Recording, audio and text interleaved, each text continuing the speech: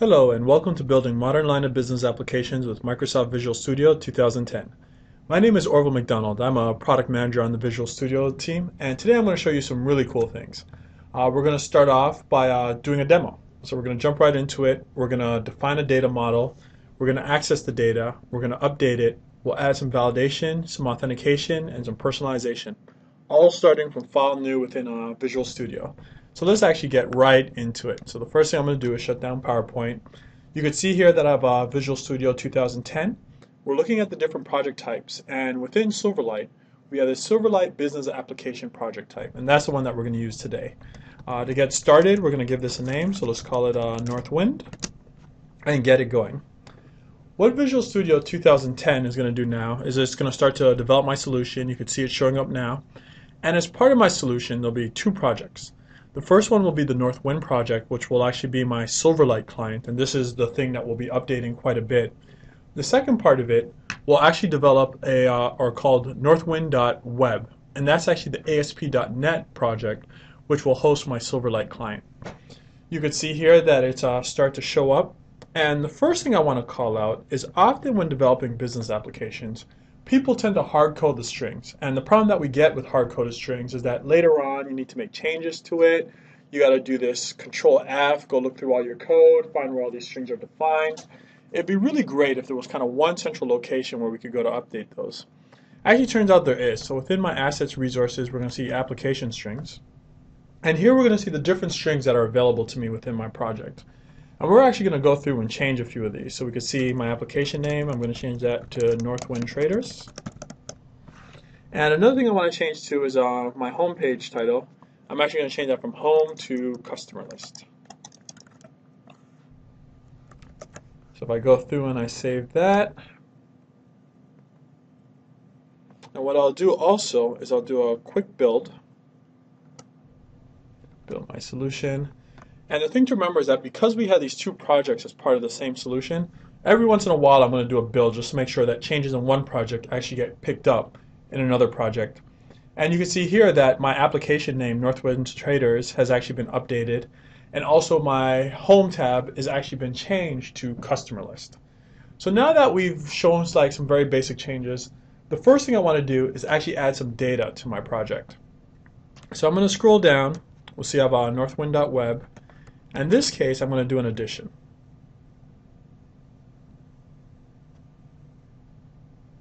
I'm going to go to my data. I can see I have different types.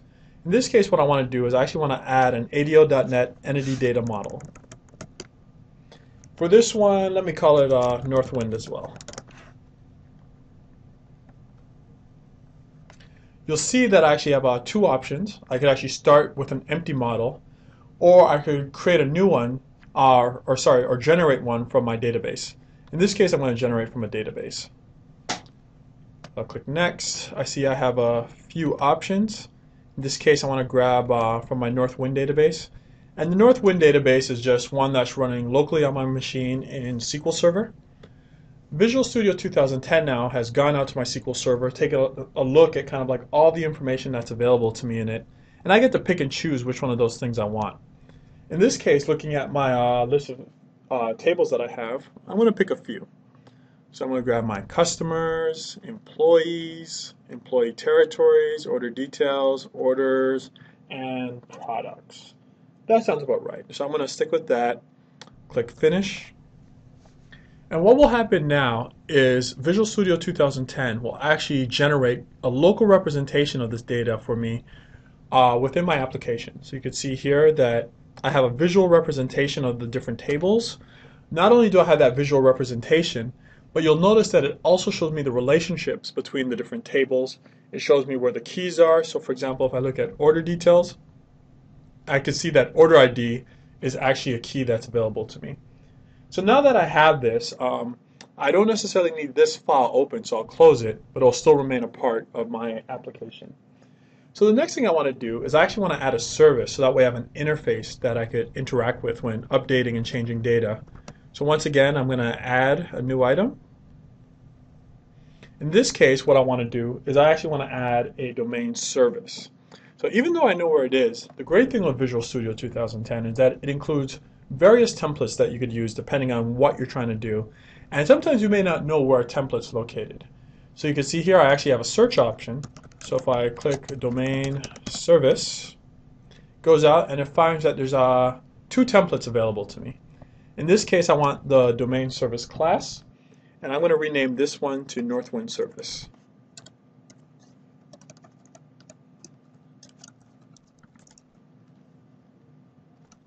Now I'll go and I'll add that to my project. And actually, the one thing I forgot to do, as I was stating earlier, is I needed to build. I want to make sure that all my changes get picked up.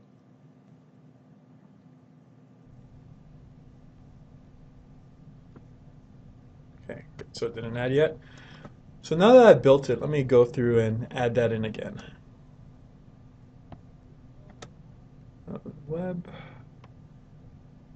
domain service class. I'll rename this one to Northwind.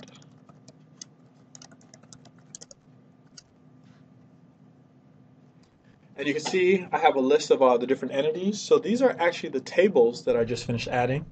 And I actually want to expose all of those, so I'll select each one.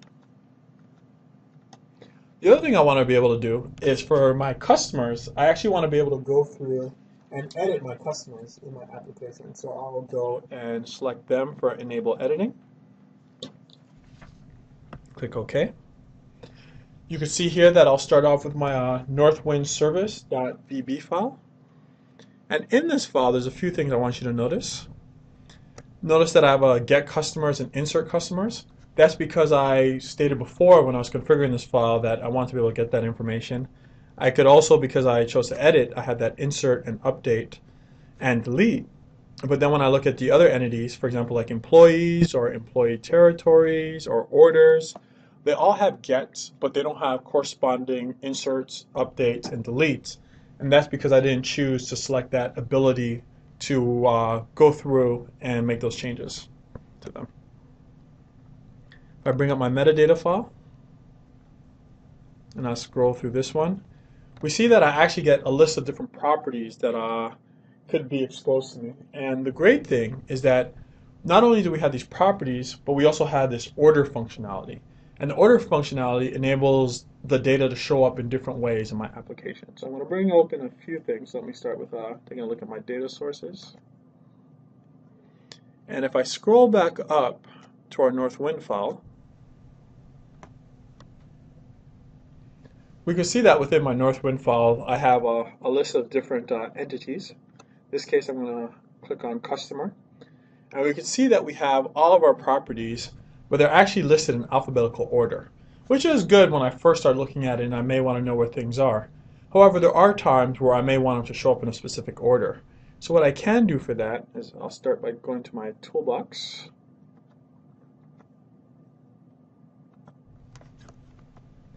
And I'm going to select all of these. In this case, I'm going to delete it, and I'm going to add a code snippet. And you can see here with this code snippet, I've included this ability to add a display order. So what that display order does is it actually changes the way these things will show up within my application so it could appear in the order that I would like it to appear. If I just go and save that. So now if I go back and I select my Northwind project,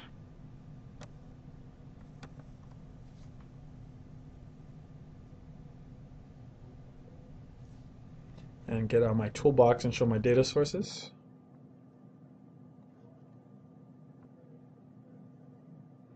We can now see that actually I've changed the order. So within my data sources, I have my company name, my contact title. So it's all in the order that I would like it to show up in. So we've done a little bit of formatting, we've changed a few strings, but now let's go through and actually make some changes to our code. So if I go to my views, we could see I have a few XAML files. In this case, I want to go to my home.xaml. And within it, I'll actually just focus on my designer.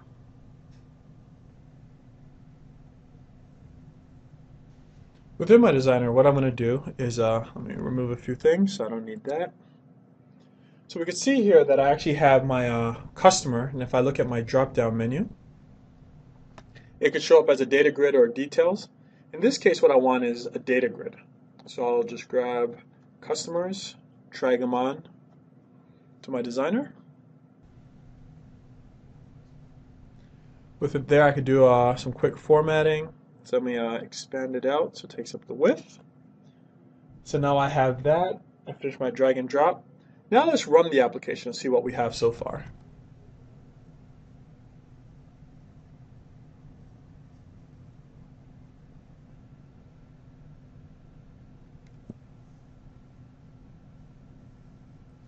Now we can see that we actually have our application up and running. You can see within it, I actually have the list of all my customers out of my Northwind DB. The other thing I could do is you could see as I drop it, my table tends to stay right in the center, my data grid, and it doesn't really line up the way I would like it to. So let's actually go and make some changes to that so we can get it to line up nicely. So I have my data grid, and I'll select that one again. In this case, what I want to do is I actually want to take a look at my properties.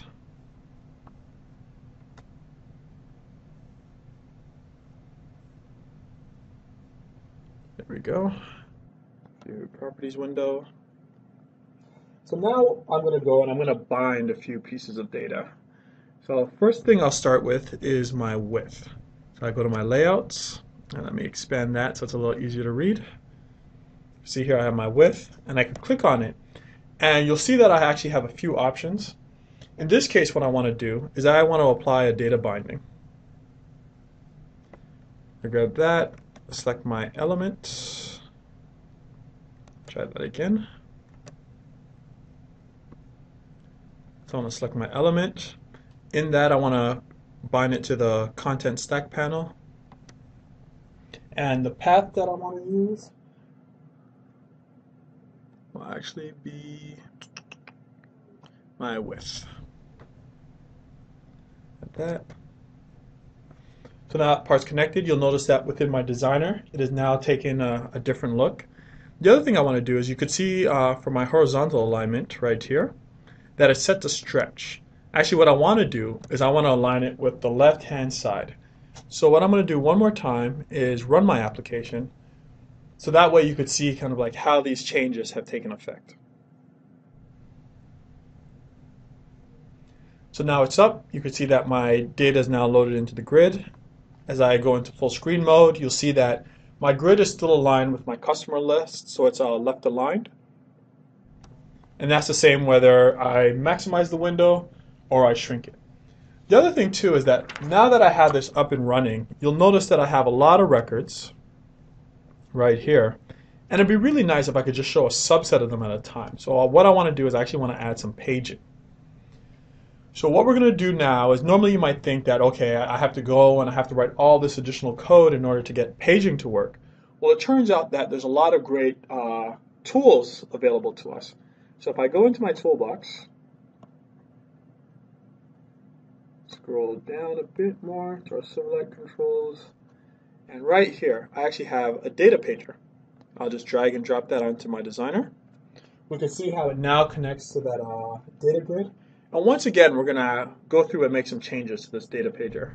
So once again, we'll go through our properties. And notice that I'm also able to make all these changes without having to go into the XAML. The XAML is an option. However, I can choose properties and just make my changes that way. In this case, I'm going to grab the width. Also apply a data bind. And just like what we did for our data grid, I'm going to go through and just bind it to our content stack panel. And the path will be the width.